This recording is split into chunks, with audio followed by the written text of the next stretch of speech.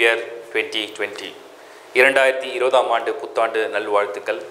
உங்கள் அனைவருக்கும் உங்கள் விருப்பங்கள் நிறைவேற என்னுடைய மனமார்ந்த வாழ்த்துக்கள்.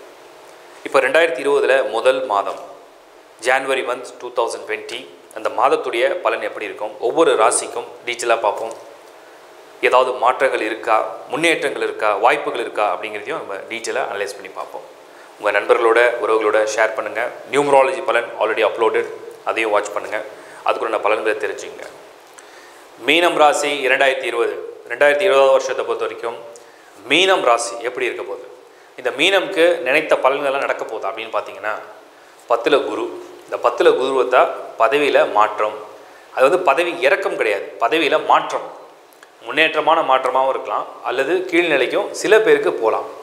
அது உங்கள் ஜனகால ஜாதகத்தை பார்த்தா தான் தெரியும். 11ல் சனி. ஜனவரி மாதம் 24ஆம் தேதி 11ஆம் இடத்துல 11th ஹவுஸில் சனி வரப்போகிறார். லாபத்தில் சனி. ஆக்சுவலாக மற்ற எல்லா பிளானட்டை விட இந்த அசுப கிரகமான ராகு மற்றும் சனி, இந்த 2 கிரகம் தான் வந்து 11ல் வந்தால் எக்ஸ்ட்ராடனரி பணம் கொடுக்கும். குரு 11ல் வந்தால் கொடுப்பாரு, ஆனால் குருவை விட சனியும் ராகுவும் பயங்கரமாக கொடுக்கும். 11ல் சனி வர்றது மீனம் ராசிக்கு. எப்பவுமே இந்த சனி வந்து ஒரு ராசிக்கு 30 வருஷத்துக்கு ஒரு வாட்டி தான் வரும். ஸோ ஒன்ஸ் இன் 30 இயர்ஸில் இந்த மீனம்க்கு 11ல் வந்து சேட்டன் வரா இருப்பாங்க. லார்ட் ஆஃப் 11 in 11, 11 கூடவே 11ல் ஒரு கெயின் அண்ட் ப்ராஃபிட் வந்து பயங்கரமாக இந்த மீனம் கொடுப்பேன். நான் வந்து பொது பலனாக சொல்கிறேன், நல்லா புரிஞ்சுங்க. உங்கள் சுய ஜாதகத்தை எடுத்து பாருங்கள். அதில் 11ஆம் இடத்துல நிறைய கோள்கள் இருந்தால் ரொம்ப லாபகரமாக இருப்பீங்க. 11th ஹவுஸில் நிறைய பிளானட்ஸ் ஃபில் ஆகிருக்குன்னா பொதுவாகவே அவங்களுக்குலாம் நிறைய லாபங்கள் கிடைச்சிடும். அந்தந்த கிரக தன்மைகள்லேருந்து கிடைக்கும். நல்ல தசாபுதி நடக்குது அப்படின்னா, மீனராசியை பொறுத்து நல்ல தசாபுதி நடக்குது, உங்கள் சுய ஜாதகத்தை வந்து 11ல் கோள்கள் இருந்து இந்த சனியோடைய பயிற்சி எக்ஸலண்ட்டாக கொடுக்கும். lifehoroscope.in இந்த லிங்கில் போங்க. உங்களுடைய சுய ஜாதகத்தை ஜென்ரேட் பண்ணுங்கள். அதை முதல்ல நீங்கள் ரீட் பண்ணுங்கள். யோகங்களை தெரிஞ்சுங்க, என்ன தசாபுத்தின்னு ரீட் பண்ணுங்கள். ஸோ lifehoroscope.in பயன்படுத்துறது நீங்கள் வந்து உங்களுடைய பர்சனல் சார்ட்டை வியூ பண்ணுறதுக்கு.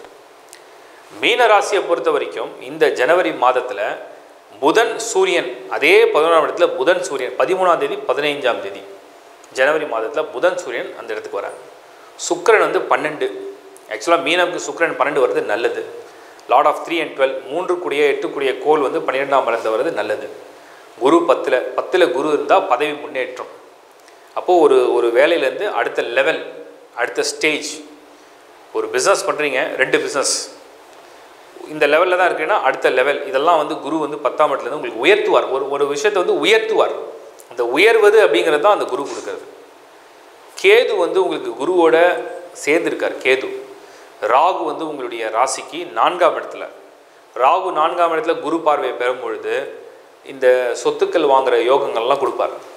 அதுவும் இந்த எமர்ஜென்சிக்கு வந்து நாங்கள் விற்கிறோம், கல்யாணம் வச்சுருக்கோம், வீடு விற்கிறோம், இல்லைனா நாங்கள் வந்து ஒரு பையனை படிக்க வைக்கணும், பொண்ணை படிக்க வைக்கணும், அதுக்காக இடத்த வைக்கணும்னா அந்த மாதிரி திடீர்னு வந்து நிற்கும். இது ராகு 4லேருந்து குருவுடைய பார்வை ஏற்பட்டால் நடக்கும். இந்த ஜனவரி மாதத்தை பொறுத்த வரைக்கும் செவ்வாய் உங்களுக்கு 9ஆம் இடத்துல ஆட்சி பெற்ற செவ்வாய்க்கு பலம் அதிகம், யோகம் அதிகம். ஸோ ஜனவரி மாதமே வந்து ஒரு உற்சாகம், ஒரு யோகம், ஒரு பலம், ஒரு ஆற்றல், இதெல்லாம் வந்து செவ்வாய் கொடுத்துறார். ஒரு பக்கம் செவ்வாய் ஃபேவராக வந்துடுறார். குரு, சனி, புதன், சூரியன், அடுத்து சுக்கிரன் 12. கிட்டத்தட்ட ஆல்மோஸ்ட் மேக்ஸிமம் பிளானட்ஸ் வந்து ஒரு ஃபேவரபிள் சைடில் மீனத்துக்கு வரும். ஜனவரி மாதமே வரும். ஸோ நீண்ட நாளாக மீனம்க்கு வந்து எதுவும் நல்லது நடக்கலையே, நமக்கு எதுவும் பெருசாக நடக்கலையே அப்படின்னு வருத்தப்பட்டாலும் கூட இந்த மாதத்துலேருந்து, இந்த வருஷத்துலேருந்து நிறைய நல்ல விஷயங்கள் நடக்கும். மேரேஜ் திருப்திகரமாக நடக்கும். உங்களுக்கு பாருங்கள், 7ஆம் பாவம் 8ஆம் பாவத்தில் அசுபர்களே கிடையாது. ஸோ திருமணம், மேரேஜ் சம்மந்தப்பட்ட விஷயங்களை ஒரு பாசிட்டிவாக பண்ணி முடிச்சுக்கலாம். திருமணம் ஃபேவர் ஆகிடுச்சா, ஒரு பக்கம் மேரேஜ், அடுத்தது ஜாப், அடுத்தது கெரியர், உங்களோட பிஸ்னஸ், கெயின், ப்ராஃபிட், சொத்து வாங்குறது, வெஹிக்கிள் வாங்குறது, வாகனம் வாங்குறது, எஜுகேஷன், ஸ்டூடெண்ட்ஸ்க்கு வந்து எஜுகேஷன், மாணவர்களுக்கு நல்ல கல்வி திட்டம், வெளிநாடு யோகம். 11ல் சனி. இது வரைக்கும் தடங்களாக இருந்திருக்கு. ஏதாவது ஒரு தடங்கள் வருது, ஏதாவது ஒரு எதிர்ப்பு வருதுன்னா 11ல் சனி வரும்போது எல்லா எதிர்ப்பையும் அடித்து உடைக்கும். இது வந்து இன்னொரு பெரிய ப்ளஸ் பாயிண்ட். ஸோ இத்தனை விஷயங்கள் நல்லதாக இருக்கக்கூடியது மீனம்.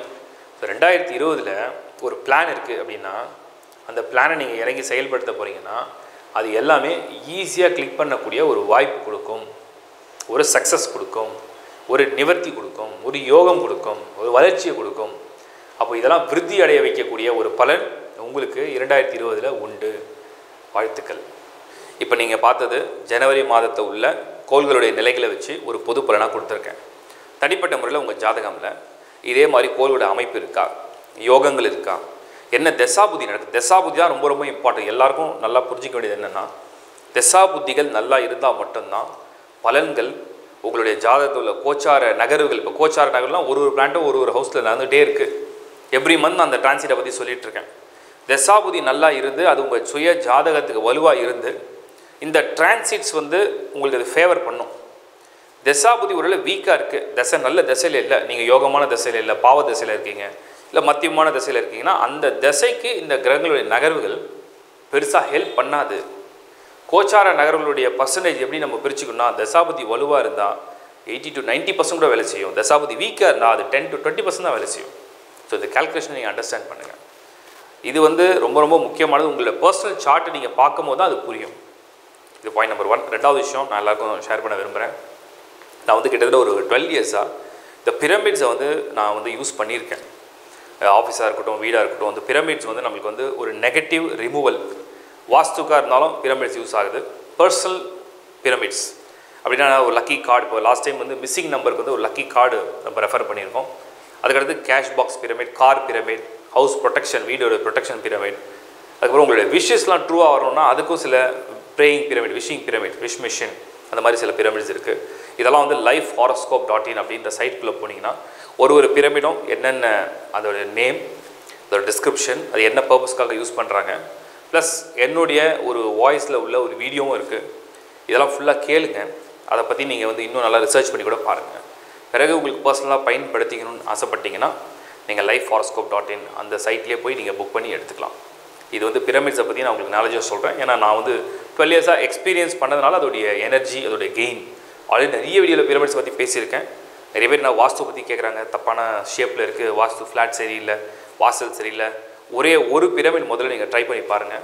உங்கள் வீடு அல்லது உங்கள் ஆஃபீஸ் எதுவாக இருந்தாலுமே ஒரே ஒரு பிரமிட் சென்டரில் நீங்கள் ஃபிக்ஸ் பண்ணி எனர்ஜைஸ் பண்ணி, மெயினாக எனர்ஜைஸ் பண்ணணும். ஒரு பிரமிடை நல்லா பாசிட்டிவ் எனர்ஜியை கொடுத்து நீங்கள் எனர்ஜைஸ் பண்ணி ஃபிக்ஸ் பண்ணி பாருங்கள். அதோடைய எனர்ஜி அது வேல்யூ பண்ணும். இது உங்களுக்கு நான் ரெக்கமெண்ட் பண்ணுறேன்.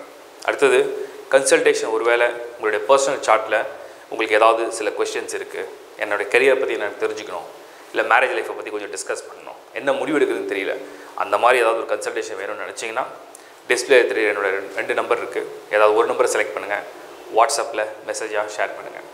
தேங்க்ஸ் ஃபார் வாட்சிங் headlines TV. Bye from Shankar Narayan. விதி எண், லைஃப் பாத் நம்பர் அப்படிங்கிறது ஒன்றாக வந்தாலும் இந்த பொதுவாக முதல்ல நம்ம கேரக்டர்லாம் என்ன, ப்ளஸ் மைனஸ் என்ன, அதுக்கப்புறம் பலன்கள் எப்படி இருக்குன்னு டீட்டெயிலாக பார்ப்போம். பொதுவாக இந்த 1ஆம் எண்ணில் பிறந்தவங்களுடைய குணாதிசயங்கள் எதுலேயுமே வெற்றி அடையணும், முதன்மையாக இருக்கணும், நேர்மையாக இருப்பாங்க, ஸ்ட்ரைட்டாக பேசுவாங்க, ஒரு விஷயத்தில் ஆக்கப்பூர்வமாக முடிவெடுப்பாங்க, கொஞ்சம் கோவப்படுவாங்க. இதெல்லாம் அவங்களுக்கு மைனஸ் சைடில் வரும். கோவப்படுவாங்க, ஒரு டாலரன்ஸ் கிடையாது. ஒரு விஷயம் முயற்சி பண்ணுறாங்க, அது நடந்த உடனே பயங்கரமாக தன்னை பெருமையாக நினைக்குவாங்க. சக்ஸஸ்ஃபுல்லாக ஆகிட்டோம், நம்ம எல்லாத்தையும் ஜெயிச்சு முடிச்சிட்டோம் அப்படின்னு நினைப்பாங்க. ஒருவேளை அது தோல்வி அடையுது, இல்லை சரியாக நடக்கலை அப்படின்னா அதை தாங்கிக்கூடிய மனோபாவம் கிடையாது. அப்போது பொறுமை அவசியம். 1ஆம் எண்ணுக்கு பலகீனம் பார்த்தீங்கன்னா பொறுமை தேவை. ப்ளஸ் அப்படிங்கிறது எய்ம், ஒரு டார்கெட் இருந்துகிட்டே இருக்கும். எப்போவுமே லைஃப்பில் ஒரு டார்கெட் இருக்கும். மற்றவங்களை விட எந்த வகையிலையும் கீழே சரிஞ்சிடக்கூடாதுன்னு நினைக்கக்கூடியவங்க தான் 1இல் பிறந்தவங்க. 1ஆம் எண்ணில் பிறக்கிறவங்க, நான் 1ன்னு சொல்கிறது 1, 10, 19, 28 4 எண்ணுகளையும் நீங்கள் ஆட் பண்ணணும். உங்கள் விதி எண் ஒன்றாக வந்தாலும் இந்த குணங்கள் வரும். அப்போது எப்போவுமே ஒரு டார்கெட் இருந்துகிட்டே இருக்குது லைஃப்பில். இவங்க பொதுவாக ஒரு ரிசர்ச்சில் என்ன சொல்லப்படுதுன்னா, 1ஆம் எண்ணில் பிறந்தவங்க, உன்னுடைய ஆதிக்கம் கொண்டவர்கள், எப்படியா இருந்தாலும் லைஃப்பில் முன்னேறத்துக்கு துடிச்சிக்கிட்டே இருக்காங்க, முன்னேறதுக்காக போராடுறாங்க, முன்னேறதுக்குண்டான சாத்தியம் என்னங்கிறத ஆராய்ச்சி பண்ணிகிட்டே இருக்கிறாங்க. வாய்ப்பு எங்கெல்லாம் கிடைக்குதோ பயன்படுத்துகிறாங்க, ஹார்ட் ஒர்க் பண்ணுறாங்க. தலைமை தாங்கக்கூடிய அதிகமான மக்கள் யாருன்னு பார்த்தீங்கன்னா இந்த 1ஆம் எண்ணில் பிறந்தவங்க. இப்போது வெறும் 1ஆம் நம்பர் மட்டும் தான் வேலை செய்யுமானா கிடையாது. உங்களுடைய பெயர் எண், உங்களுடைய நேம் நம்பர், அதாவது இப்போ டிஸ்பிளே நீங்கள் பார்க்கும்போதே தெரியும், ABCD ஒவ்வொரு ஆல்ஃபபெட்டுக்கும் ஒரு எழுத்து கொடுத்துருக்கோம்.